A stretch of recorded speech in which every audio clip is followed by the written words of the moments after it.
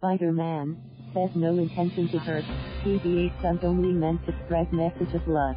MANILA, Philippines March Barroca's last second game winners have lifted Magnolia to an 88-86 win and a crucial 3-2 lead over San Miguel in the PBA Philippine Cup finals wasn't the craziest moment in Game 5.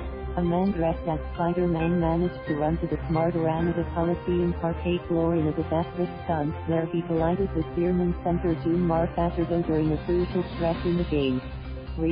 Fajardo seemed visibly shaken after the collision that apparently hit his jaw, but the still unidentified court invader clarified that he was just spreading the message of love just in time for the upcoming midterm elections on Monday.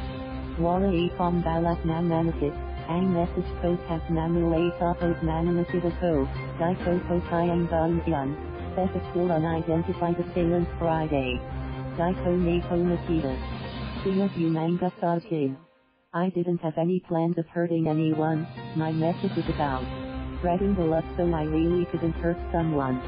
I didn't see him. He's the one who collided against me. The court intruder claimed that he even runs charity that started in 2010 and that apparently running onto the middle of the PBA game is the best way to get his message across. Meron akong charity, matagal na, nung 2010 pad. Ito na lang talaga kakain para mayos kayong lahat, said the intruder. I have a charity that I started in 2010. I think this is the only chance to make things right.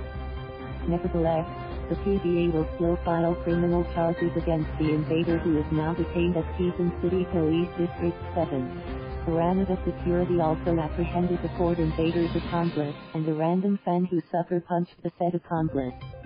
Thank you for watching. Please subscribe.